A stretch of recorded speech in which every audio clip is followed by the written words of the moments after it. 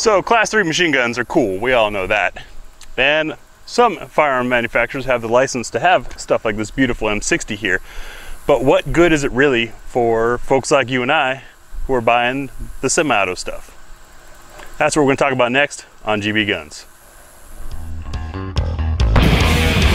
Go for it.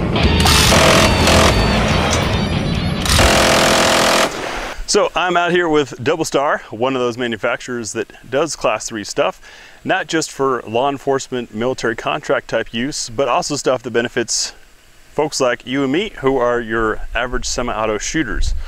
And to demonstrate that, we've got two of their more popular brakes, the bullseye brake on a 308 here, and the big timber on a 5.56. Because while some of us shoot fast, most of us can't shoot fast for very long. So machine gun is the best way to see how effective these brakes are. We're going to run some bursts through it. You're going to see it in full speed and in slow-mo. And it's going to show you just how much movement is or is not happening on the gun with these two brakes. Now, one way to know if a muzzle brake is effective, of course, is to shoot it rapidly. Unfortunately, when you've got a manufacturer that also deals in Class 3 items, you're able to run that brake at speeds that most of us will never shoot it and be able to see if it actually does you any good.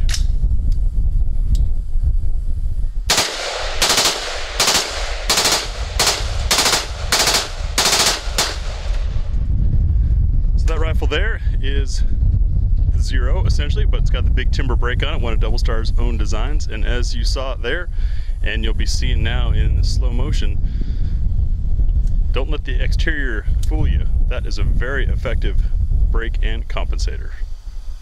So another example of one of DoubleStar's own brakes is the bullseye. This is on the 3GR. Got it here on 308 with some even more gas.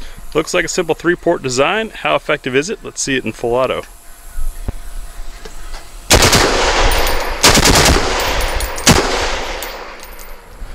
So one way the company having machine guns helps is to test durability of stuff. This, as you can probably tell by the furniture, is about 20 years old, and it's had about 80,000 rounds through it.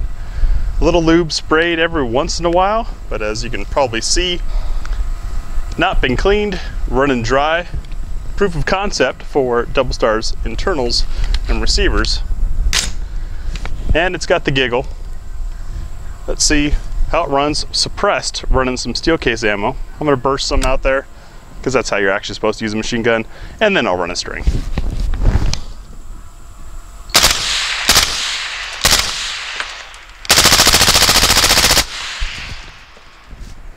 No hiccups, ran smooth, locked open, mag drops free. I'd say DoubleStar internals have benefited from this test. So if it can control a machine gun, can it control your semi-auto? Yeah. That's one of the perks that, well, DoubleStar takes advantage of having that machine gun licensing to be able to develop things like these and make them available for folks like you and I and have them work, and not just a style cue. I mean, this one does have some kind of cool lines if you got the cloak handguard, but they work. You saw the muzzle not moving, test it on a machine gun. If it controls that, it's going to control your rifle. DoubleStar says their guns are built for victory, and having spent some time out here with them, I can confirm that is true.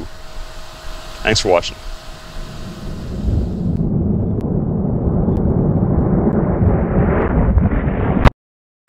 So, just in case some of you were curious about seeing what a gun looks like after so many rounds and years of no cleaning and just being lubed, we're going to split this thing open. Sorry about the shadows, but I want to show you this carrier is textured. not with any coating other than carbon. And this has been running a lot suppressed. Gas rings getting a little tired, but they're still running there. Let me pop the upper off the lower.